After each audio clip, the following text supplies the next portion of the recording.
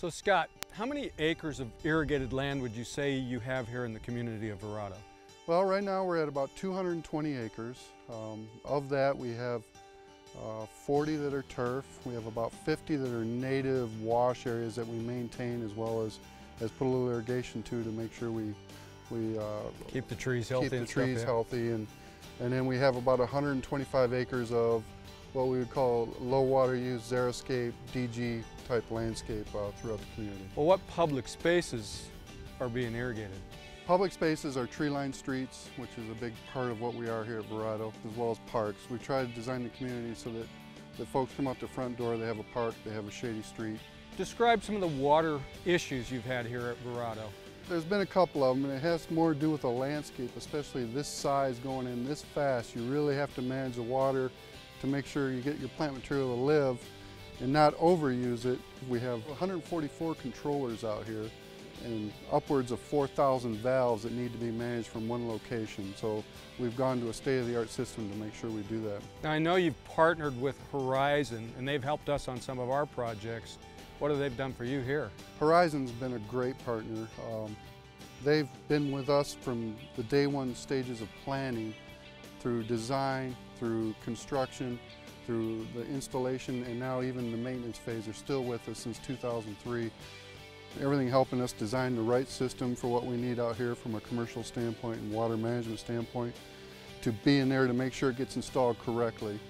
It does no good to put the right system in if it isn't put in correctly, so they've worked with us all the way through to this day, as a matter of fact, as far as new technology that continues to come out in the irrigation and water management world.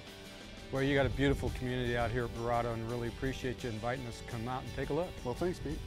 So Pat, I was talking to Scott about all the water issues out here at Verrado. When you have a project like Verrado, where do you even start? Well, big projects like Verrado or your home, you always start with the water source. What do you have available for you to be able to water?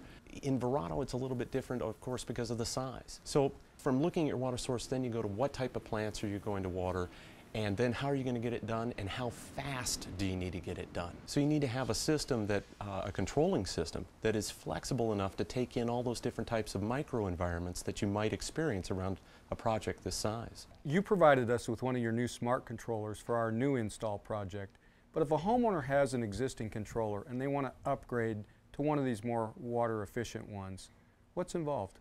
Safety first. We want to isolate that power. We want to locate where the circuit breaker is that provides power to our controller.